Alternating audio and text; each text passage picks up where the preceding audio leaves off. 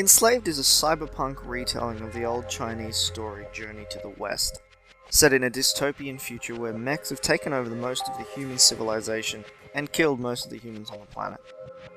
The thing about this game that really sets it apart for me is the colour scheme. The ruins of the cities aren't all the same browns and greys that a usual dystopian future would have. They're more vibrant greens, blues, yellows and reds. The world is lush and bright, and that's a nice change to see in a ruined world video game scenario.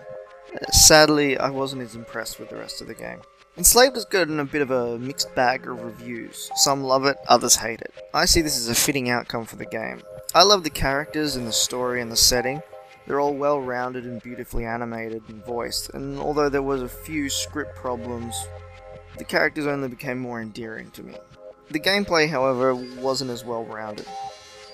The climbing is somewhere far below the path set by the Prince of Persia and Assassin's Creed, and really serves as a reminder of the places you can't explore because of all the invisible walls.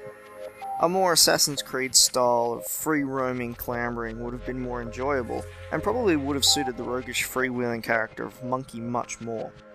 Also, some of his fighting moves, the evading roll especially, are just useless, and the fact that you have to be in exactly the right spot on a ledge to make a jump across to another just serve as niggling downfalls that are repeated all too often, becoming a recurring pain that just breaks you out of the immersion of the story and smashes the game flow to the point of you just wanting to stop playing altogether.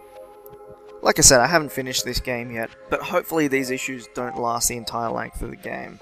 If they do, I'll just have to hope that the story and character development are well written enough and well presented enough to actually warrant a full playthrough.